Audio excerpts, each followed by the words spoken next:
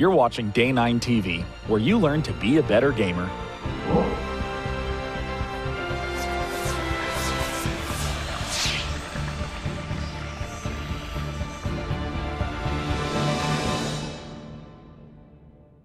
Hello, I'm Day 9 from Day 9 TV. And I'm Rob Simpson from Blizzard Entertainment. And it is time for another Heart of the Swarm StarCraft II battle report, where we're going to get the chance to see the Terran versus Protoss matchup in action.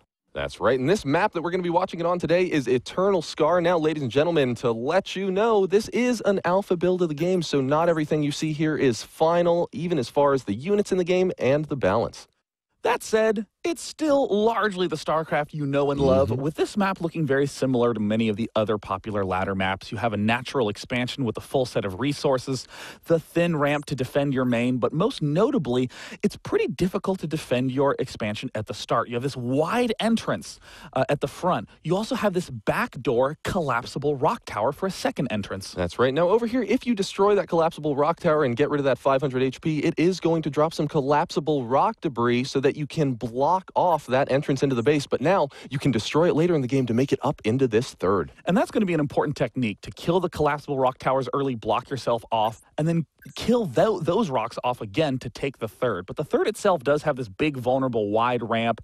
There even is an attack path behind with a cliff where you can plant stalkers, tanks, ranged units, etc., Rob. That's right, and so you're going to be able to harass from there. Now we have, moving up into this upper right-hand corner of the base, we've got a small ramp that moves up into yet another expansion with a big ramp to get in the side there. It's a base that's relatively hard to hold. Yeah, it's kind of unclear who's supposed to take that one because, honestly, it's about equidistant from both players. Another interesting formation is this Xel'Naga tower that, again, has these collapsible rock towers. So a player can seize the tower, kill off the rock, locking that unit up there with the tower, getting some semi-permanent vision in the early game until the destructible debris are removed. That's right, and if you even just have a couple units up there, it's going to give your opponent hell when they try taking down those destructible rocks. And now out here in the center of the battlefield, we see that it's pretty large. We've got a shrubbery to control some of that line of sight, and over here, we have the high-yield mineral base. Yeah, the high-yield mineral, certainly the most vulnerable expo on the map, but also the most rewarding.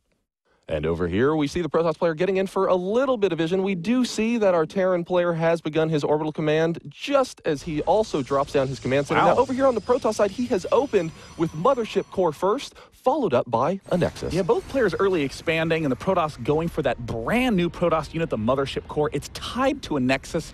It cannot move away from it and has the following abilities. Energize recharges the energy of any unit.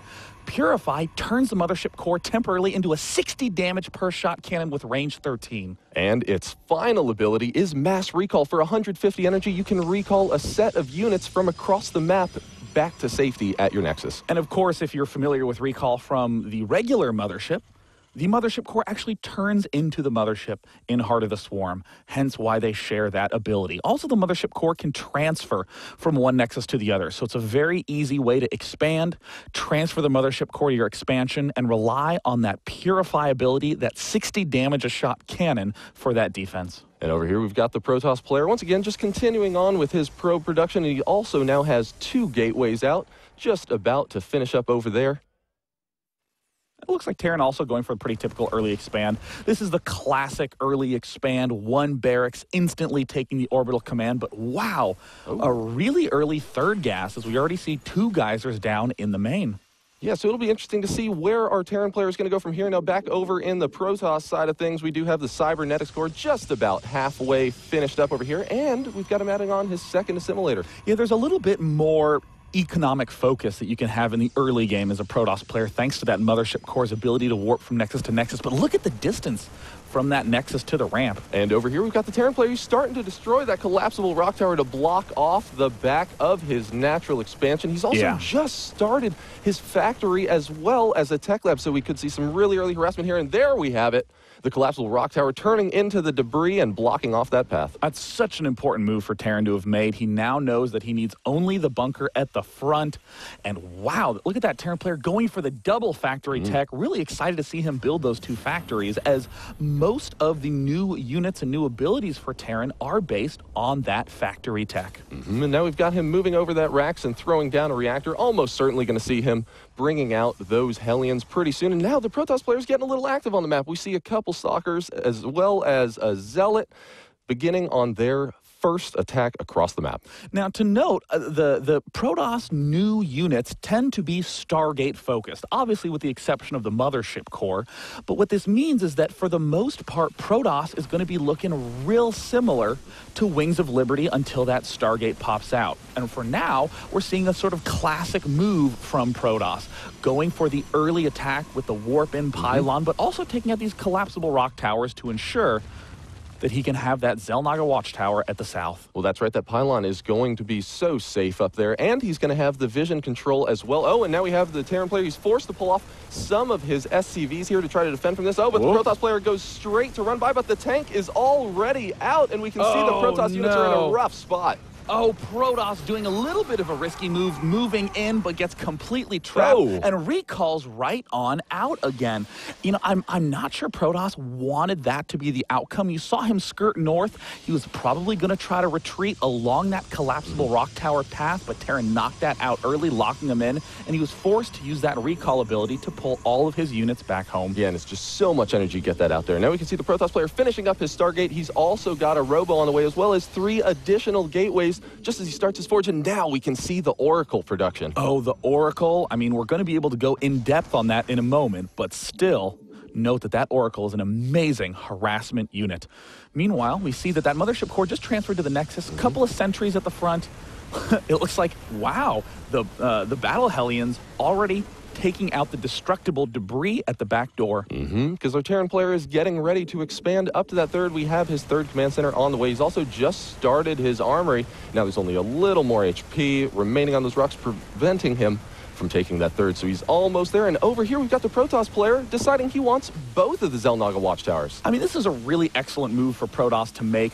In the mid-game, the Terran can't necessarily move out. I mean, he needs a lot of tanks, or he needs, if he's going, you know, Marine Marauder, he can get a whole bunch of Medivacs or Stim. But until that point in time, Protoss has total control and a great move to take the watchtowers. And now he's got this Oracle moving around the right side of the map, almost certainly going to get in there for quite a lot of economic damage onto his opponent. Now, he did use Energize on that Oracle. That's why it had full energy so quickly. Yep, that mothership core's ability, and it looks like, oh, he entombs all of the mineral fields. That is one of the big abilities of the Oracle, is the ability to just lock down. The main too. Oh, and you can just see the income absolutely plummet for the Terran player, although he is relatively quick to respond over there, peeling off those mineral shields one at a time with his workers. And now the Xel'Naga watchtower helped him quite a bit. There was a small harassment that headed over for the third, but because the Protoss had that Xel'Naga watchtower, he was able to defend it in time. Now we're seeing the Terran player burrow Widow Mines around the nearby area. It looks like the Oracle again sweeps in, gets the Entomb. That Widow Mine was unable to latch onto that Oracle. It just barely wasn't in range. Now that time we saw that the Terran player was very quick to respond. He was able to get off those mineral shields in a quick fashion, preventing maximum income damage. In the meantime, over in the Protoss camp, we just see a lot of gateways going down. In the production tab, you see the 2 forges upgrading 1-1, almost certain to start 2-2 in a moment. Fleet Beacon also going down. Looks like we might even see the brand new air unit for Protoss, the Tempest, coming up. But I think something that we haven't talked too much about is the fact that the Terran player is going for a mech play. And the Oracle gets caught by the Widow Mine. It is only a matter of time until it is out of here. Oh, and there we have it. Destroyed. I mean, let's talk a little bit about the Widow Mine. That is a brand new unit. Can latch on to anything. The Warhound, also a new mech unit that's essentially like the Goliath from StarCraft Brood War, or actually in StarCraft II Wings of Liberty single player it was there. It's just a good all-purpose damage-dealing unit that has a Haywire missile for bonus mechanical damage. That's right, and so Warhounds are just so good at breaking those siege lines or fighting any of those mechanical units because of how much extra damage it adds to them. And now we see the Terran player, he's adding on more Widow Mines. We have a second Stargate coming out for him, and we've got a Tempest in production. Also, his third is beautifully saturated. Oh, yeah. I mean, Protoss is in an excellent condition right now, getting just everything he could possibly need at this point. Now, to note, the Terran player is moving along that south side of the map. It looks like he's going for the third base, and he's doing this unusual mech composition boosted by those battle mode Hellions. There we see the Warhound starting to advance forward, and we see an excellent and he's got Blue Flame there as well, just frying through those zealots as the siege tanks try to do what they can to help this battle. Oh, man, and the Protoss is forced to retreat. Oh, it looks like Protoss may very well lose this expansion, and there's that nice shot from those haywire missiles doing bonus damage to mechanical. That would be those Immortals and those Stalkers, but it looks like the Protoss unit count might be a little bit too high, but he transfers the Mothership Core for that defense. Look at that just stunning range on the Mothership Core, equivalent to a siege tank able to narrowly defend. Yeah, that Purify is just so strong when you're trying to break through one of the Protoss base. Fortunately, he had enough energy to handle that, and now we have the Terran player going out here for a bit of a risk, trying to secure that center high-yield mineral base. Oh, and I mean, just like in Wings of Liberty, Mech is immobile. One of the most immobile unit compositions, largely because tanks have to attach themselves to the ground, Rob, and you can't move while you're doing that. So it looks like the Terran player is retreating back. Oh, Protoss runs into some of those units, but you know, those Warhounds are serving the excellent purpose of just making things a little more mobile. Oh, now we've got a bit of harassment moving up here into the third as those Zealots are able to get just a couple SCV kills. Now, where the Terran player is right now at that high yield is so good for him because he has that Marine placed at the bottom Zelnaga watchtower. He's able to kill anything that comes in from that side. And now we have the Tempest in play with its massive 22 damage range. Yeah, I mean, the Tempest is a really interesting unit. It doesn't actually deal damage super quickly, but with that 22 range, it outranges everything. It actually even outranges the observer mode on the screen. You can't quite see past it. We even see one of those Widow Mines attaching to the Tempest as it's going to try to advance forward, maybe pick off some of these tanks, and look at how far away it can take out these tanks. When combined with an observer, it can just be so strong. And now we have a couple of those Widow Mines. Oh, but they're just not close enough quite yet. But now we have a Widow Mine getting up a little bit closer. Oh, it's burrowing directly underneath, and he's not paying attention. Oh, gosh. The Tempest hopefully will be able to take out another couple of units before its demise. And it's perfectly fine. He had just enough to make it through that. Oh, but now a second Tempest has joined the party to crash through that siege line. It's really interesting. Mech, most notable for its immobility, is going to struggle dealing with these Tempests. It's going to force the Terran player to draw units forward to take it out, but the Protoss with a much more mobile speed, Zealot, Stalker, Immortal mixture. Wow, 3 Tempests. I mean, we do see that it can one-shot these workers, but it's still, the fire rate is just so slow on those Tempests. Oh, and moving up here now, he did destroy those destructible rocks. Now there's only 3 Vikings in play. They're able to finish off what the Widow Mine started, taking down one of those Tempests, but there's just not too many units down here that are able to kill those Tempests. Gosh, while all this has been going on, we see the Protoss on the minimap is taking a 4th expansion down in the bottom left, the Terran player having 4 bases as well. But, I mean, the Mech army really showing an interesting new dimension in Heart of the Swarm with the ability to incorporate those battle mode Hellions with those Vikings plus the Warhounds. Oh no, these Tempests look like they're out here all alone. We can see that the Terran army is starting to move around the left side of the map as well. The Vikings have come in, and now the Viking count is just so high. Oh, but he gets in the recall. That is an excellent, excellent play right there by the Protoss player, and this is certainly something that we're going to be seeing a lot more of in Heart of the Swarm. The Protoss getting almost seemingly over-aggressive, and what is he doing? He's going to lose it all, but he just warps right on back home, and then he's fine. That's right. It enables you to go into those situations that aren't very safe, right? Because you can literally go all the way into your opponent's base where you would normally be trapped, but now you can pull back to safety. And now the Terran player is bringing the party to the Protoss. Man. Protoss didn't have any vision there. The tanks literally walked right up to the expansion. No siege mode yet. There's the siege mode. It's a little bit late, and we see the Protoss army starting to scoot up to that top side. There is the cloak going down. That Oracle does have another cloak ability along with it. It was only temporary as the Vikings annihilated it nearly instantly. And we see the Mech army with the battle mode Hellions. Hellions can transform into a cone fire as opposed to the straight line fire of the original Hellions. It roasts the Zealots. The siege tanks clean up the remainder of the Stalkers.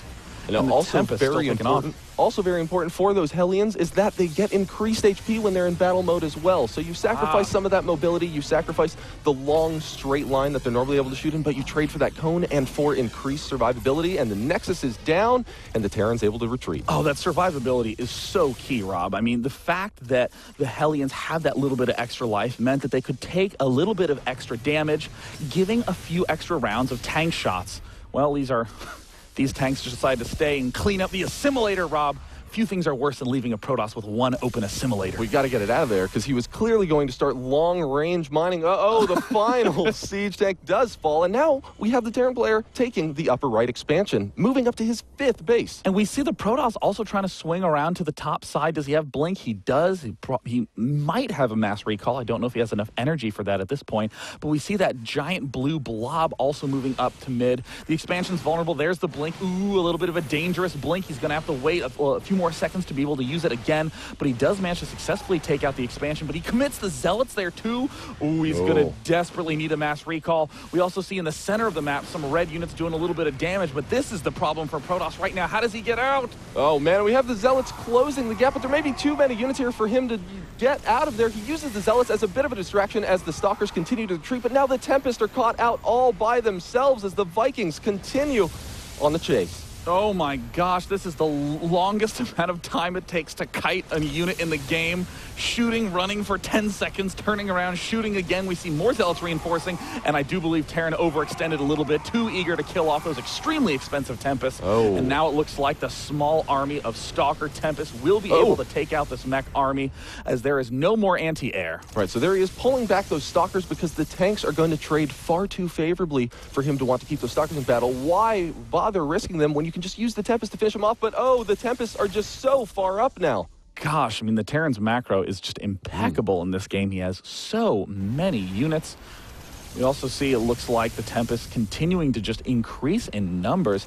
An interesting unit to begin throwing into this mixture, as they're just so effective at breaking those tank lines. They force your opponent to build so many Vikings, and as long as the Tempests aren't all out on their own, Protoss! Oh, wow. And so the Vikings are able to get in there, get one volley off, and pull back to safety. Now the Protoss player, oh no, his 4th is in trouble. Oh, the 4th base in trouble again. We see 11 High Templar morphing in right now. We'll likely be going for those Archons. Down in the bottom left, this expansion is just ruined. And in comes the Protoss army trying to potentially, oh no, he's moving out towards the center of the map. He needs to protect his Tempest. Those have been his protectors.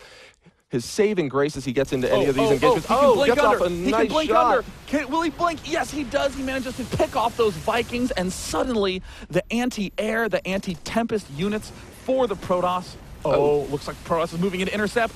And in we come, these Archons now trying to get in there and break the line, but the siege tanks are set up and they are just demolishing that army. You can see the Warhounds really go to work on those Stalkers too, and now the Tempest are just about all that remains. The haywire missiles from those Warhounds just picking the Stalkers apart.